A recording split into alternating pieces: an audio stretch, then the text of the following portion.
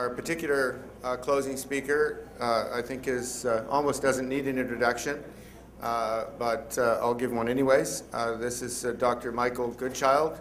I think clearly a distinguished representative of the academic community with respect to just about everything to do with geospatial information.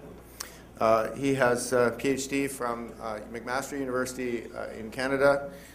He has been a professor of geography at the University of California, Santa Barbara since I think 1998. He has published something like, I think, more than a dozen books and something around 350 scientific papers. So that's a pretty significant accomplishment. One of the big items that has been talked back and forth in this meeting and will be talked back and forth probably for the duration of the rest of our lives is how geographic data acquisition should take place to help us build this GeoWeb, whether we should look at the world only from space or from airplanes, or whether we should build it all from the ground up. And Dr. Goodchild is going to address that issue. So thank you. Thanks, Ron. It's a great pleasure to be here. It's always a pleasure to come back to Canada, particularly Vancouver. Let me just give you a couple of caveats before I start. Number one, I think what I'm going to be talking about is a very controversial issue, and it will remain that way for a long period of time. I'm going to be presenting very much a US perspective, and I'm aware that the Canadian situation is substantially different, and I'd expect some disagreement as these issues cross backwards and forwards across the border. So these are some of the things you might want to pick up at the end in the discussion. What I'm going to do is to present then my viewpoint and some of the issues that have occurred to me and that I'm actively researching and that fascinate me as we move forward in the geospatial community. And as Ron said, this is very much on everybody's mind. It's the question of whether geographic information acquisition should in future be top-down or bottom-up, or some mixture of the two. I think a good place to start is here with this question, to which almost all of us, of course, know the answer, which is the question of how geographic information gets created. And traditionally, of course, the answer has been by authorities and by their experts. And whether we're talking about Canada and the national mapping agencies here who produce the bulk of geographic data, or the USGS in the United States, or the National Geospatial Intelligence Agency, or in the UK, the Ordnance Survey, many other countries where national mapping is still primarily a military function, and access by the civilian sector is severely restricted, and increasingly, certainly in the US, increasing geographic information production by state and local governments, and in Canada, of course, by the provinces. It is then disseminated to a collection of users, increasingly a vast collection of users, many of whom are non-expert. So here's a distinction immediately between the potentially non-expert user and the expert producer. And much of this dissemination occurs with various kinds of restrictions. So countries and governments will vary depending on whether distribution is at the cost of reproduction or tries to recover some of the cost of production.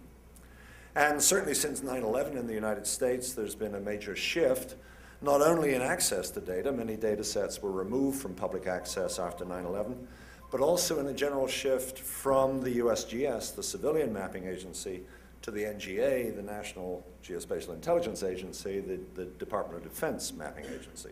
And much of our spatial data has now moved behind that national security curtain. Let me start with one particular kind of geospatial data, which is the names layer. As Ron said, this is clearly one of the types of geographic data which is not going to be derived from space. Until people put barcodes on the tops of their buildings, you're not going to be able to get place names from space. So where do place names come from? And they come through a formal process, which in every country is reflected by a hierarchy of boards and committees. In the United States, since 1890, it's been the Board on Geographic Names, which sits at the top of a hierarchy all the way down through the state level, down to the local level, all of it run by experts, no role for amateurs, no role for the general public. This is how names get officially recognized. And the term gazetteer, in fact, reflects that official recognition. When something is gazetteered, it is published officially. And the name for the index of place names essentially reflects that. All of this was driven by a need to standardize. A lot of the effort in the 19th century was concerned with postal delivery. It was also done in a way to avoid names on the landscape which were politically incorrect or colorful in different ways. And it has been a process which has been operating now for well over 100 years. Now, contrast that with this. This is a map made in Saint-Dié-de-Vosges, a small town in France, in eastern France, in 1507. It was made by Martin Waldseemüller under the direction of Vautrin-Lud. And Waldseemüller was making a new map of the world, and he needed to put a name on this vast area of land which was being called the New World, which had initially been discovered by Columbus and later explored by others. And he picked on the name America. And he did so because he at the time was convinced, as a result of letters that he'd received from Florence, that it was Amerigo Vespucci who was the first person to recognize that all of this new land was a new continent.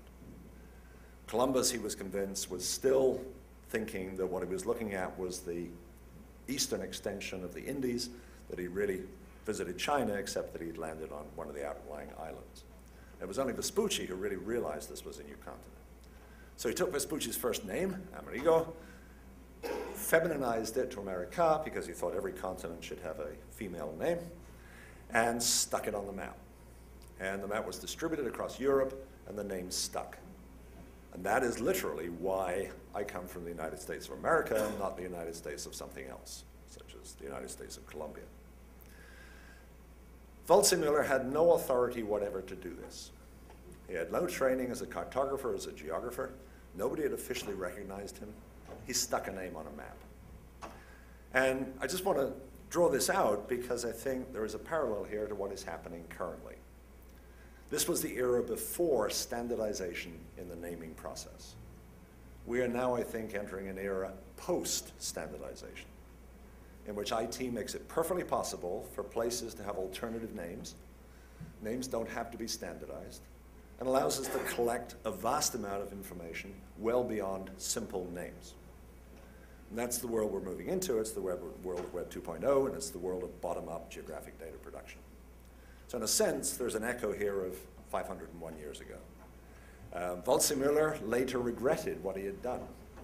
And in a later map produced some years later, he removed the name America and returned it to terra incognita, because by that point he'd been convinced that Amerigo Vespucci's claims weren't actually authentic, and he hadn't really done what he claimed to have done. So this opens up then a world which I call the world of volunteer geographic information, emphasizing the fact that it's geographic information and that it's being volunteered by citizens.